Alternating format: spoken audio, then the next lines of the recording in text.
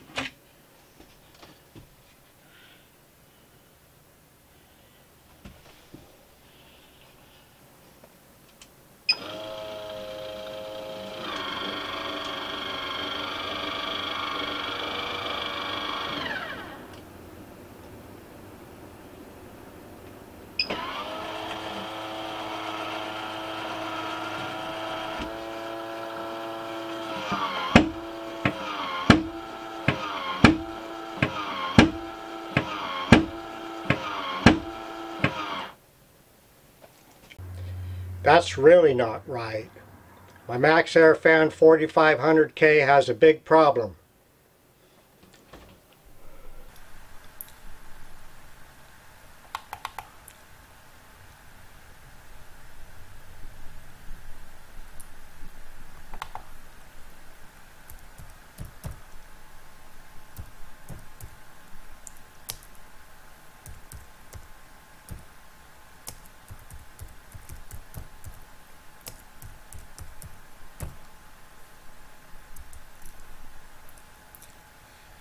How to fix clicking noise coming from MaxxFan Deluxe Roof Fan.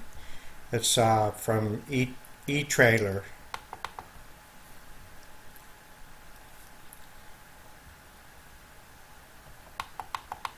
And the expert reply, the clicking noise that you're hearing from your MaxxFan Deluxe Roof Vent actually means you need to replace the operator mechanism. And that's MA10-20281K-1AF. I don't know if that's E-Trailer's part number or MaxxFan's. I reached out to my contact at MaxxAir who confirmed this. And we'll click on that part number.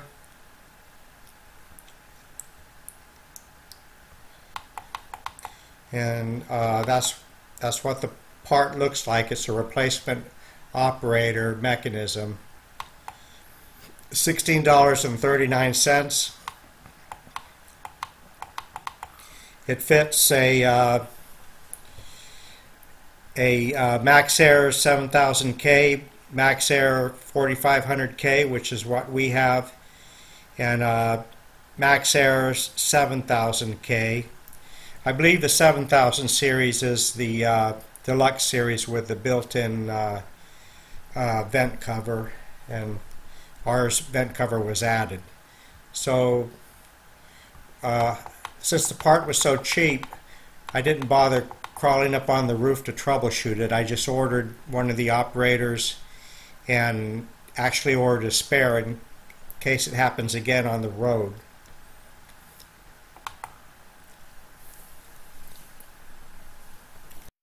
I'm going to take you along with me and see if we can't fix this. Okay, we're up on the RV roof now. First thing we're going to do is get the MaxxAir 2 vent out of the way.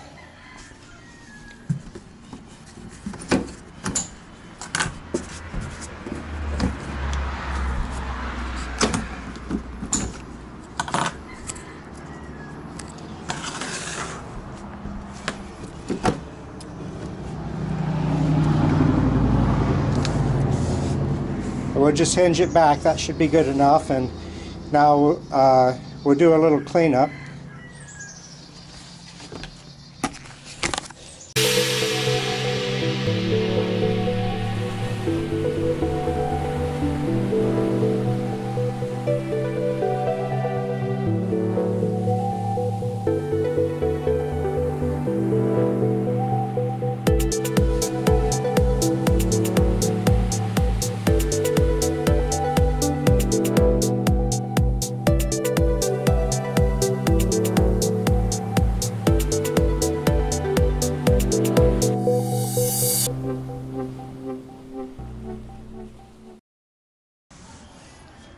Now the instructions say before you change that operator, first thing to do is raise the vent lid about 90%. So I'm going to go back down and do that right now.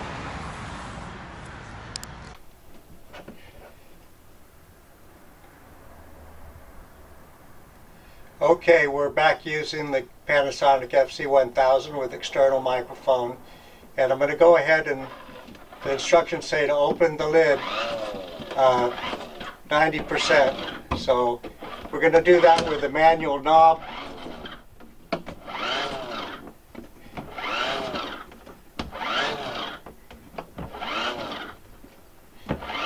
Until it stops, and then I'll go back the other way a little bit. Okay, it stopped. I'm going to go back a little bit so it's about 90%. And we'll go back up on the roof and start taking things apart. I'm using my little headlamp to put a little light on the parts and stuff.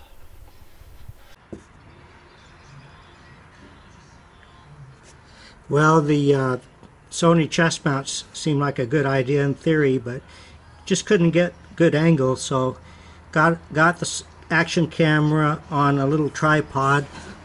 And so first thing we're going to do with the fan is pull those arms loose, and we have to be careful not to lose those little white bushings. So, and I think I'll just pull one at a time and grab the bushing so we don't lose them.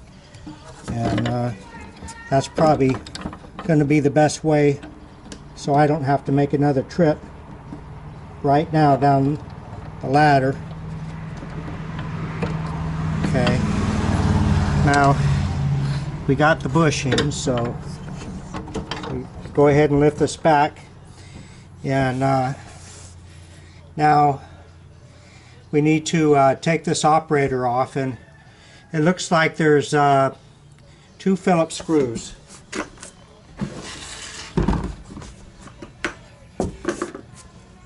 And there's looks like there's a washer under each screw.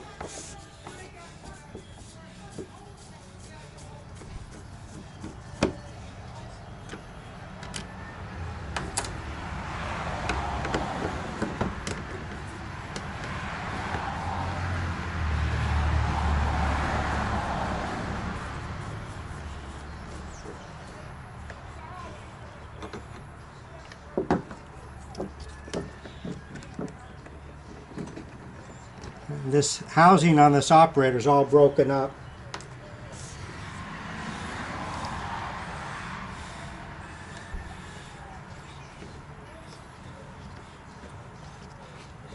And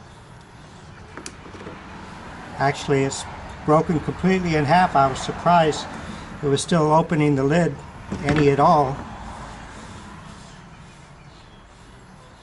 Okay, so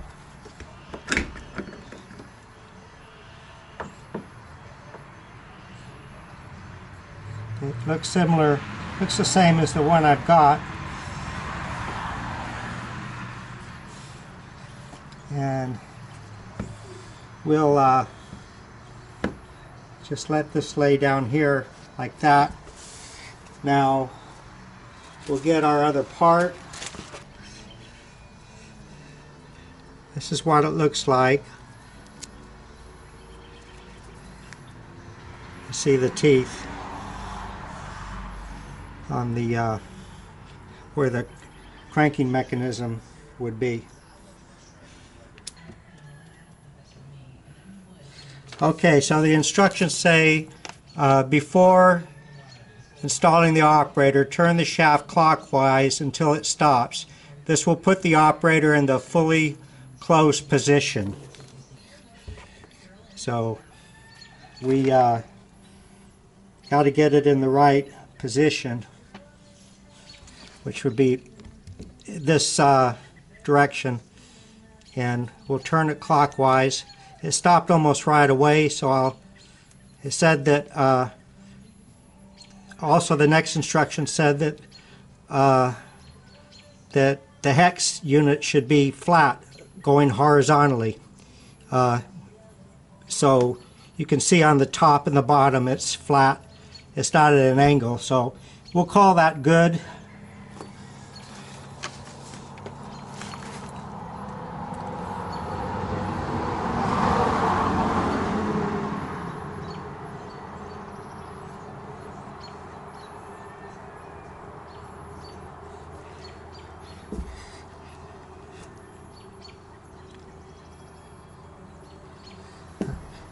Okay, so now we're just going to reinstall this unit, or install it for the first time, I meant, the new unit.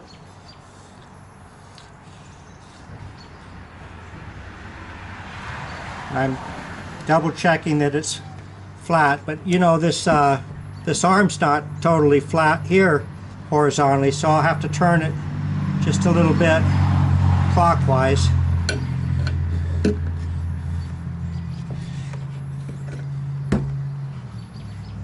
And I have to get this orientation.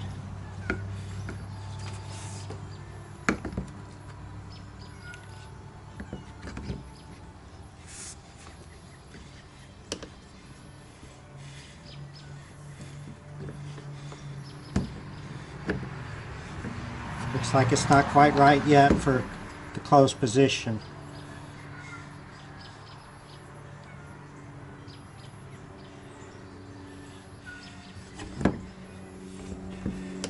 It said in the closed position, so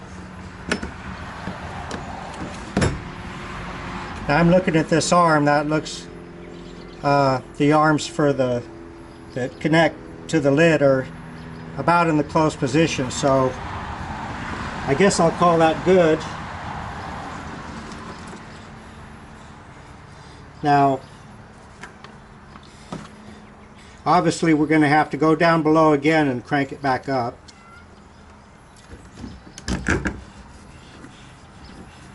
To be able to attach the lid.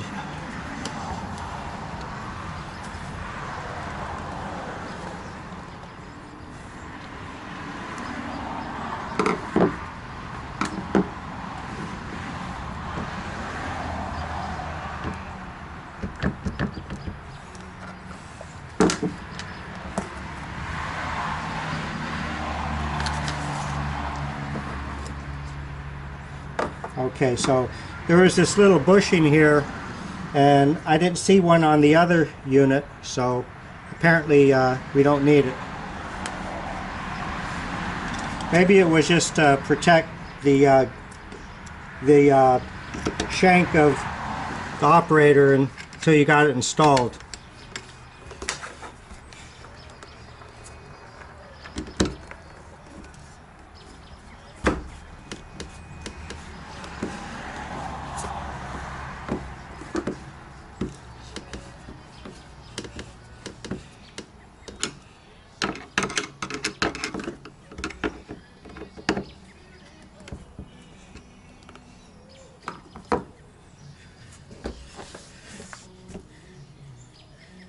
Okay, so now I'm going to go back down and crank this back open again.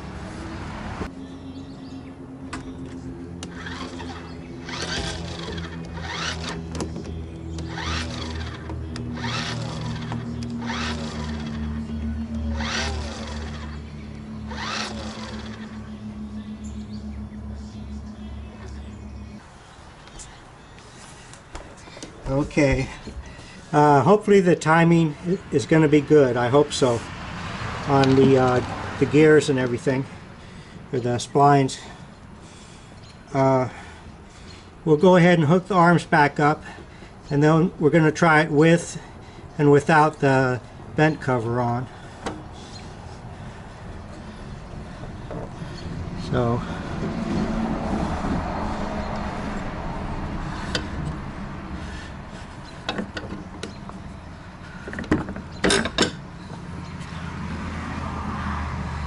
see, that's one. Now we'll try and do this without dropping our plastic bushing.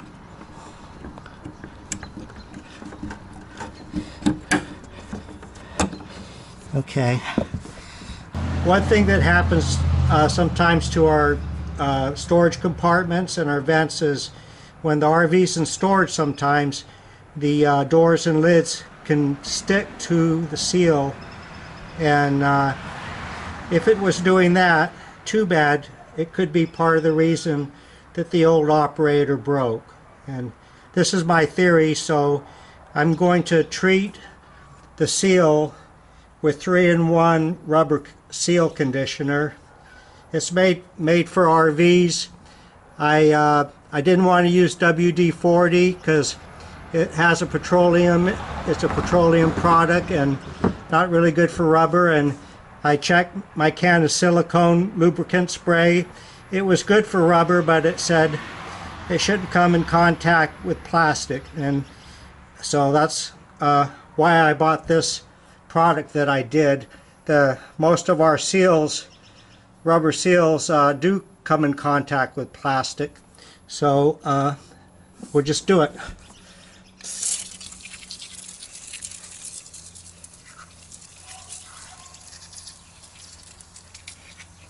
Okay, so my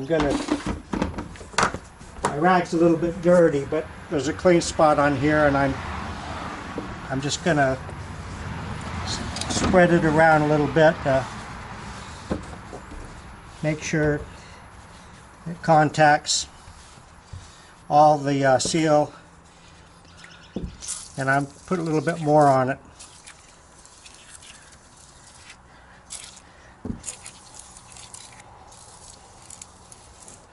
Okay, probably better just instead of using a rag to spread it, just use your fingers. It'd be better so you don't take so much off. It'd be the best way. Okay, so I'm going to wipe this rain sensor here, the product, the conditioner off of that. Okay, so now we're going to go ahead and lower. Well, no, we're actually going to have to go back down and close the lid again before we put the MaxxAir 2 vent cover back in place.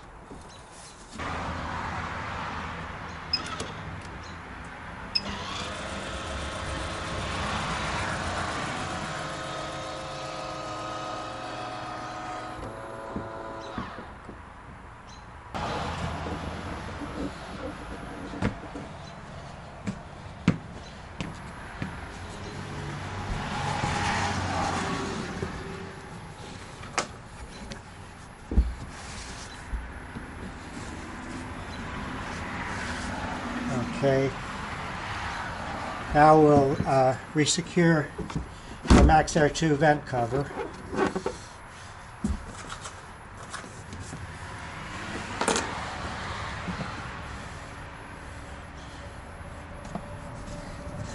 Now the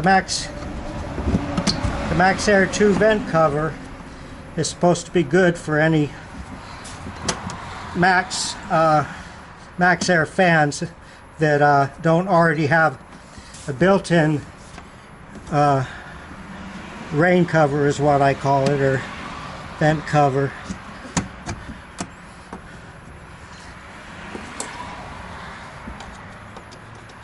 But the lid of the MaxxAir 4500K fan, it does come in contact with the Max 2 vent cover when it's opening. But according to MaxxAir, that's acceptable. The lid, the motorized lid, does stop when it comes in contact with the cover.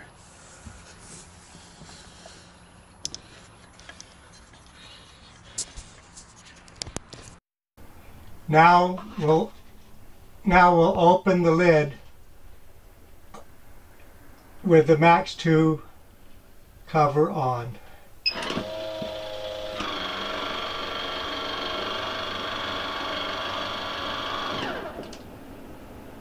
Well, that was pretty smooth. Now we'll close the lid with the MaxxFan cover on.